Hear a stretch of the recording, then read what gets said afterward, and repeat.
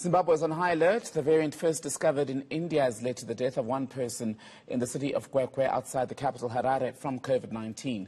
A strict lockdown and curfew have been implemented there following the outbreak. ENCA correspondent Itai Rusike has more for you tonight. The mining town of Kwekwe in Zimbabwe and surrounding areas are under a 2-week lockdown.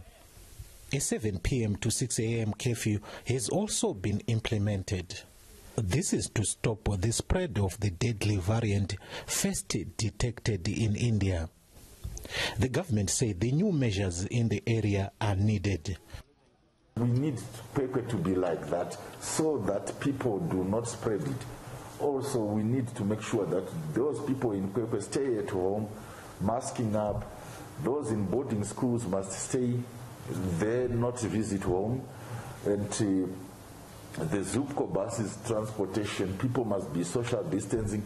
The marketplaces, we want as few people as possible. We want bars, nightclubs, gatherings, church services. All those gatherings are banned.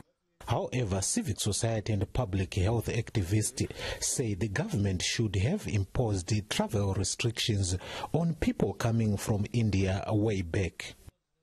This Indian variant could have easily been avoided if the government of Zimbabwe had put, travel restrictions, to people, coming from India or even going to India, and also making sure that those that were coming from India were also put on mandatory, quarantine.